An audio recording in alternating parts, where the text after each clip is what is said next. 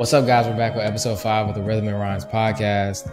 I'm your host, AJ Hughes, and I am without my co-host, Antonio Hughes, yet again. And he's on vacation. I got pictures here for you. He's in the Bahamas. He'll be back next week, but we're still going to get through this episode. I'm going to do my best to run down everything that he mentioned to me and all the other topics I wanted to talk about. Actually, a lot of surprises in terms of the things that came out. I didn't think there was going to be this much dropping this week. I thought it was kind of an off week in terms of the drop, the cycle that people are usually on dropping music. I will say, though, I have some favorites on here, and I have a lot of takes that I'm really excited to get into. Rema dropped a deluxe for Rays and Roses. I thought it was interesting for a couple reasons. First, he didn't do like most artists do, where they just put all the new songs on the beginning or the end. He mixed it into the album, which made you more incentivized to listen to it top to bottom, which I thought was smart. I think they mixed a couple songs up too. I think they just kind of switched up the order, which is, I think, an interesting way of refreshing the album. I think the deluxe is pretty not played out, but everybody does it the same, right? Like they just drop, they put the album, they put the 2 or 3 songs or the Lucy's on there, the remix at the end, and then they just call it a day. They don't really give it any effort, but I kind of like the way they spun this one. And out of the 3 records he put on there, Hove was my favorite. I definitely go check this out if you're into Rema. It's a pretty good project. And it's a good project to go back to. It was one of the better Afrobeats albums of last year. I'm pretty sure it came out the top of last year. But of the last couple years, it's been one of the best. So I definitely go check that out. Victini and Tempo dropped another remix to the hit that they put out, Soweto, featuring Omale. I heard this on, I forget where I heard this leaked at. I think it might have either been TikTok or Twitter. So when they initially dropped the first remix with Rema and Don Toliver, I was kind of mad because I like this version better, if I'm being honest. I think people do remixes. They don't really give any effort into it. They just kind of send the song over. The artist sends over a verse and just they kind of add it at the beginning or the end. And Omale's verse is better to me than the other remix that they did. So I'll definitely have this one in rotation. G Herbo dropped Strictly for My Fans 2. I did not listen to the first one, I don't think. I'm not really sure. I don't really remember Strictly for My Fans 1. That might have been a while ago before I was really a big G Herbo fan, but I'm definitely going to give this one a listen. He had a couple features on there from, I know one of them was Glorilla, and then he had a couple more on there. Drench, Mellow Bucks. Yeah, that's it. Glorilla, Drench, and Mellow Bucks. So I'm probably going to get around to it. I don't know if it's going to be today, but at some point I'm definitely going to give it a listen. I'm a big G Herbo fan. So we'll see how that one goes. He's been putting out a lot of music lately. Like he's almost at one a year, I feel like. And I feel like previous to this album, I felt like every album he was getting better with each project that he dropped. And I think I said this earlier that his best beat selection on an album to me was 25. And then this last album he put out was pretty good. He obviously got a lot more money for it in terms of the marketing dollars they put into it. I knew that just from it's the second song on the album. I'll throw it up on the screen, but the one featuring Jeremiah, they sampled Flashing Lights. And just to get any type of Kanye sample, like you're gonna have to spend some dollars because most likely that song sampled a bunch of songs. So the clearance issues. So to get that much done, it just shows how much effort he put into that last project. But I'll definitely give this one a listen and we'll see where it stands in terms of his most recent album drops. Because like I said, he's been out a lot of music recently. Jack Harlow announced a surprise project yesterday, Jackman. And this is where Tonio told me to mention something. But he told me it was going to be fire before it came out as soon as he seen the image. And he was right. I'm actually not surprised by how good he's rapping on this project. When he first came out and Antonio first introduced me to Jack Harlow, I felt like this is the type of music that he made. If you watch his progression, he was a rapper's rapper. You know what I mean? Like bars were very important. And he had some poppy-ish records like Sundown and some other stuff from before What's Poppin'. But once What's Poppin' hit, he hit this sort of like mainstream success. And it sort of veered him off of the sound that he kind of not grew up on, but the sound that we were familiar with him from. And I've heard a lot of people talking about the project, but to me, it is most comparable, in my opinion, to Chomp by Russ, right? I usually don't talk about these two a lot, but Russ's approach to making a ton of different types of music is the reason that his fan base is so big and so wide and diverse in terms of the amount of demographics that he hits, like across different countries, across different genres.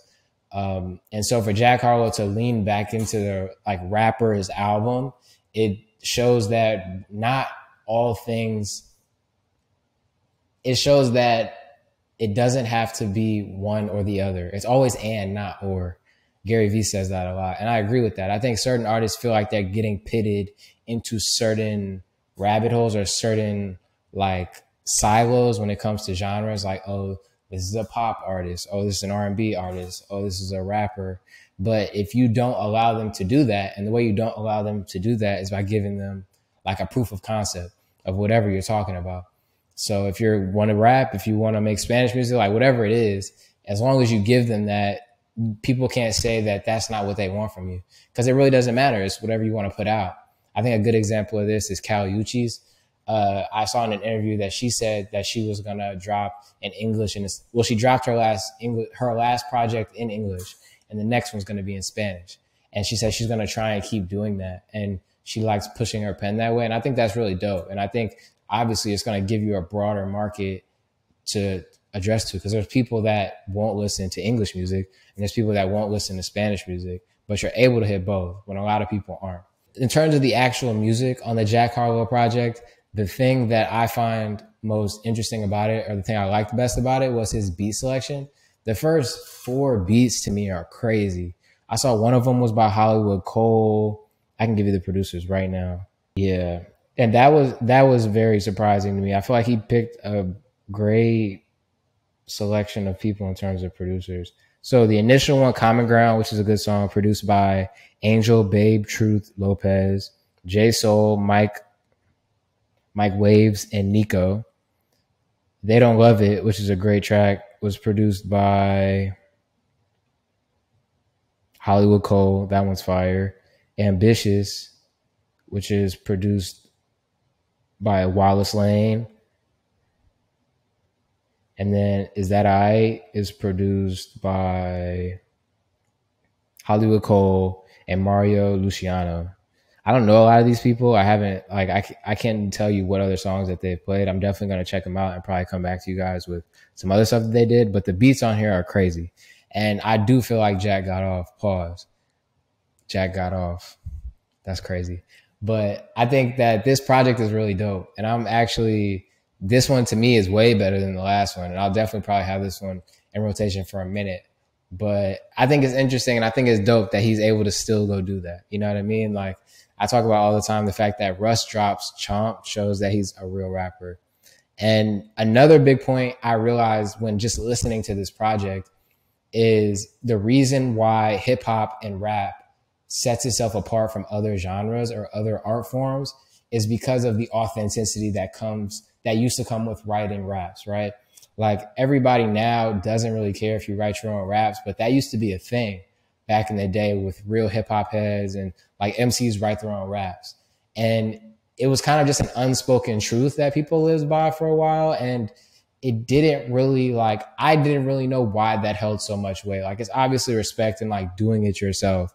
But I think that after listening to this project and some of the things that he's talking about in here, like, he's talking about some things with his dad and his brother and like people he's had to disown or kind of like dissociate from because of things that they did. And it made me think about how, one, like, it gives you a view into the mind of Jack Harlow, right? Like, there are certain records where they're so like wide ranging and broad in terms of what he's talking about, or he's not really talking about anything of substance. And they make for good songs like a Nail Tech or like a First Class, but they don't really tell you about the artists themselves. And so it doesn't really allow for that connection between the artist and the listener. But a rapper, I realized, like, listening to this, it's like, oh, I understand him in a different light now that he's speaking on things about himself. You know what I mean? And so when I think about hip hop and rap, I think about why that is such a staple, not only in just America, but just as a global thing, and why it sort of like everybody has accepted hip hop and hip hop is culture is because it is equated with truth in a way. It is equated with authenticity in a way. I saw a video a little bit earlier of somebody talking about why hip hop blew up coming out of the civil rights movement. Like we had funk and then the sampling and then it turned into hip hop in the 80s and 90s. And they were saying that basically it was the culture's reaction to nothing really changing, right? Like I've always said, hip hop is the voice of the voiceless. It's the people that aren't being spoken for, given a microphone, like by one artist or one person talking about what's going on in a specific community or what's going on in a specific demographic and sort of broadcasting it out to the rest of the world. And him saying that really, like, I internalized that in a way that I hadn't really thought about that before. Like that couldn't have been, that's too close for it to be a coincidence. Like civil rights is straight into hip hop. And so I think that is why hip hop and rap is important in a way. It's just speaking on us. It's supposed to, or the good stuff or the timeless stuff speaks on some things in a way that a lot of people aren't able to articulate. And it sort of hits the masses in a way that maybe regular speeches or writing isn't able to, because it's entertainment and it's art and more people are going to consume it. It's like I think about the song I think like really embodies that is All Right by Kendrick Lamar. Like it speaks about a message, but it hit a large demographic of people because it's music. You know what I mean? So, and it's crazy that I heard that and thought about that listening to Jack Harlow's album. Me and Tonio talk about what hip hop is today. And I would say it as a joke, but it's like there's truth in all humor. And so I would say to him all the time that hip hop, Jack Harlow is hip hop now. Like for better or worse, for however you grew up on it, however it used to be, however you look at it now, Jack Harlow is what hip hop is today, or at least part of it. You know what I mean? And so for me to get that realization or think about why hip hop was important from listening to this Jack Harlow Lucy project that he kind of just threw out was kind of crazy to me. But I think it stands true for all types of hip hop all over the world. And we know hip hop is affecting like other communities in like the UK, Africa, Asia, wherever you want to talk about. And I think that this is just a fact that stands true across all of it. So outside of that, I would definitely go give Jackman a listen if you like rap, hip hop. Like I said, the first 5, there weren't really skips on here for me. It's a short project. I think it's like 20 something minutes. Yeah, it's not long. It's like 20 something minutes. And I would definitely give it a listen through. Like the first 4 songs are really, really dope. Well, 5. I really like the first 5. And then I like 8 and 9 too, and 10. I like all of them. I'm not going to lie. This is a good little project. But he's good for those. He's dropped a couple of these in the past.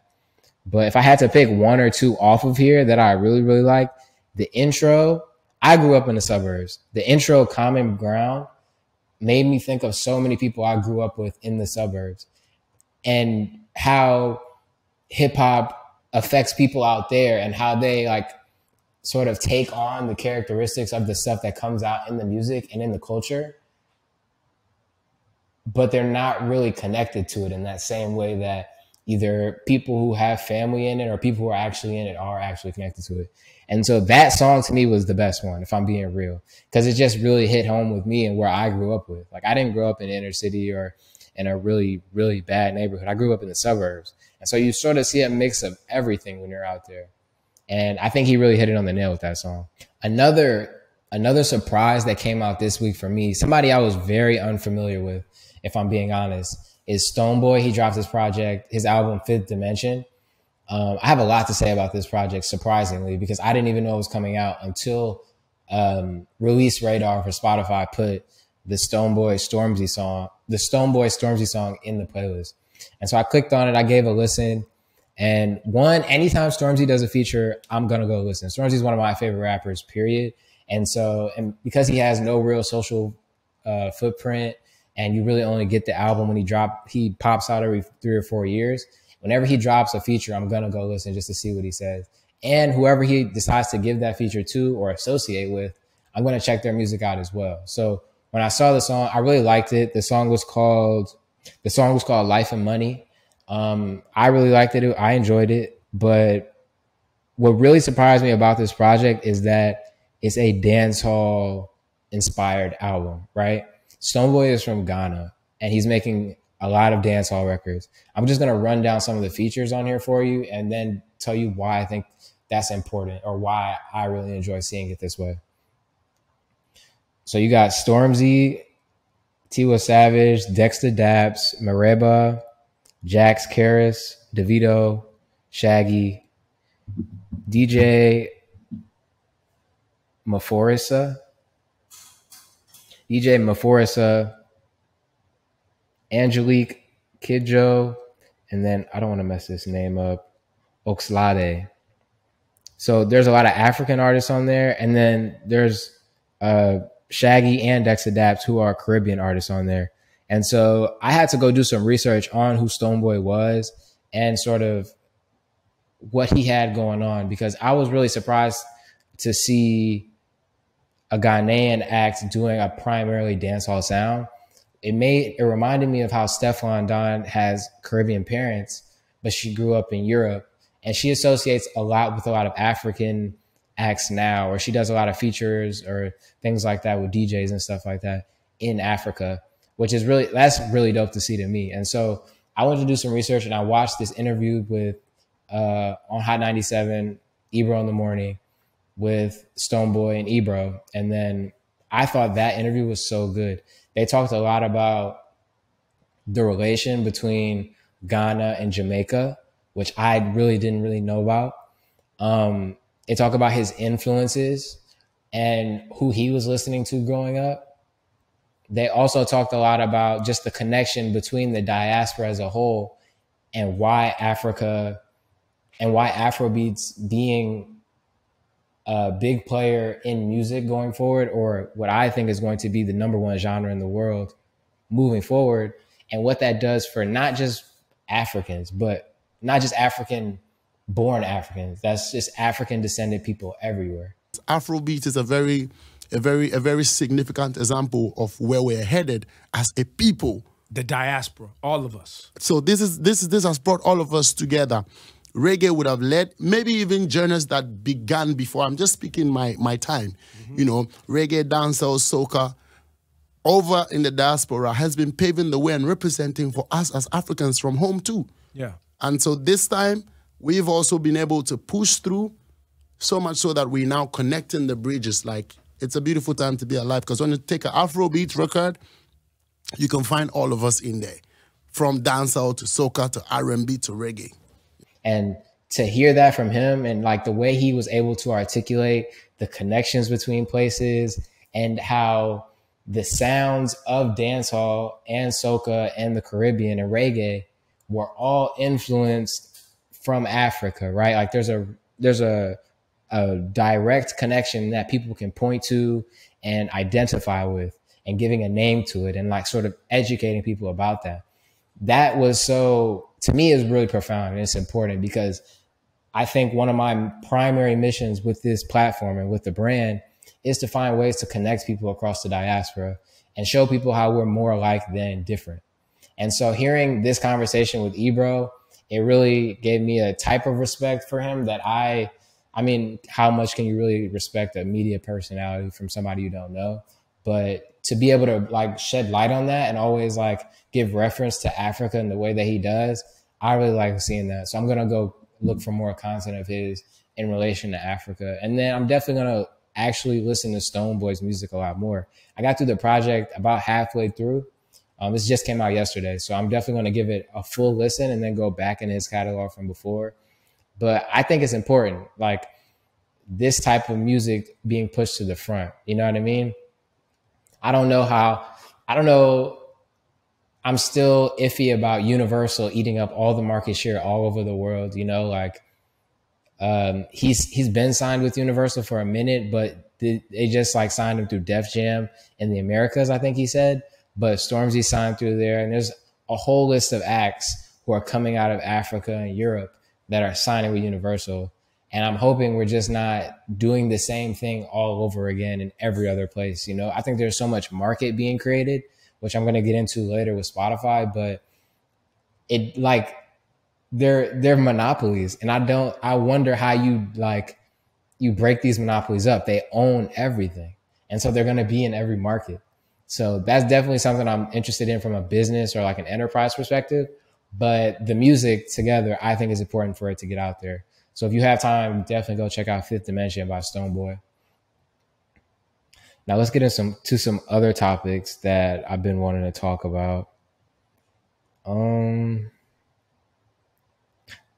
Okay, Spotify and market penetration. So Music Business Worldwide put out this article saying, and the title of it is Spotify needs to woo boomers if it wants to keep growing in the US market. Spotify and some other music streaming platforms have enjoyed tremendous growth in the US in recent years, but the growth is now likely to start slowing as annual increases in subscribers inevitably decelerate in the market. So I'm going to put the chart up on the screen, but last year it went up 8 million compared to 2021. And before that, it was 8.5. And before that, it was 15. This is in millions, right? And so these are the number of subscribers. And so the article goes on to essentially talk about how they're reaching the top of the population in America in certain demographics. So in a survey carried out in January of 2023, based on the National Telephone Survey of 1,500 people, Edison found that 75% of respondents in the US said that they had listened to some online audio in the past month. However, among respondents aged 55 and above, that figure stood at just 53%. That compared to 89% of 12 to 34-year-olds, which is a big market, and 85% of 35 to 54-year-olds. So basically, the article is essentially just saying that there's a huge, there's an opportunity with older baby boomers in terms of online streaming. And I think as a business, the most important thing when it comes to your customer, like you have to think about the important things, right? Like when it comes to acquiring customers, it's, do you stay in the same market or go to new markets? And then if you're trying to increase revenue, it's how many more new people can we get, or how can we charge people more, right? And the reason that the US is the primary market, or one of the biggest market, it is the biggest market, is because we have the biggest buying power, right? So they're going to keep going into this market as far as they can because we have a lot more buying power than a lot of other places. But I think as a business, I think it's important to look into new markets, right? And they're basically trying to squeeze this lemon for as much as they possibly can. And I think a lot of that has to do with the infrastructure in a lot of other places. I talk a lot about how Africa's primary and secondary industries are not built up yet. And entertainment comes after a lot of those, right? So a lot of these places in Africa, which is where we're focused right now, a lot of the places in Africa don't have internet. So if I don't have internet, I can't stream any online audio. So if that's the case, I can't even purchase your product. I don't even have the availability to purchase it or use it. And it'll be interesting to see how those markets are built up. But I think by not really giving a lot of focus to those markets, it allows for new players to get into play and gain market share and gain capital. And then they become players on a global scale. And so there's other music streaming platforms in Africa right now that are way larger than Spotify is. And I think that's because their understanding of the actual market is a lot different. Like I remember reading about, I think it was Boomplay. I'm looking it up right now, but it might've been Boomplay, and they had a partnership. They either had a partnership or they were the same company that made a lot of phones in Africa. And so a lot of the phones already came installed with that music player on there. Yeah, it was Boomplay. Yeah. Boomplay is number one. And then you got Audio Mac, which is also a really good platform. Songa. There's a couple of them on here, actually. Some of them I haven't heard of. But for that to be the case, as a business, you have to wonder, like, how sustainable is this? I'm pretty sure Spotify has been losing money Spotify has not made a full year profit. Spotify has not made a full net profit since being founded in 2006. That's actually a fucking insane stat. So I wonder, in terms of the streaming business model, how are you, like, if this is one of the biggest players in the world and they haven't been able to make a profit and their business plan is to go after boomers, I guess, to really make that that if that is a primary target of theirs, it makes me wonder, when will they hit profit?